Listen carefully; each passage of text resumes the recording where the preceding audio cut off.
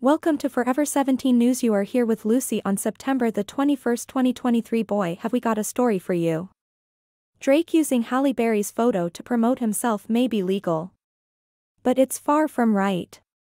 Oscar-winning actress Halle Berry's legendary career has inspired rappers across eras, from Common and Jay-Z to Ye, formerly Kanye West, and Kendrick Lamar, to mention her in their songs, often as the standard of beauty.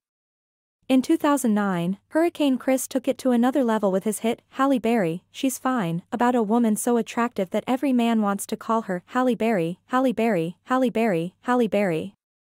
That repetition of her name is the chorus itself. Until now, Berry has been gracious about the endless fawning, even telling the YouTube show, Hot Ones, in 2019, "I love all these artists. I'm always flattered when any one of them include me and that they still remember me and know who I am." It has been all good, until Drake took it too far. For the promotion of his new single, Slime You Out, he shared a 2012 photo of Berry covered in green slime at the 25th annual Nickelodeon Kids' Choice Awards. In response to an Instagram fan who asked her about the photo, Berry said of Drake, "Didn't get my permission. That's not cool. I thought better of him." Berry's original comment didn't appear to fully explain the situation. Getty Images owns the photo and can license it for a fee.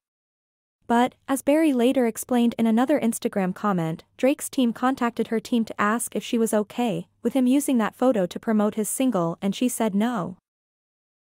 When asked online why she was so upset, she answered, "'Cause he asked me and I said no, that's why. Why ask if you intend to do what you want to do? That was the F*** to me. Not cool, you get it?"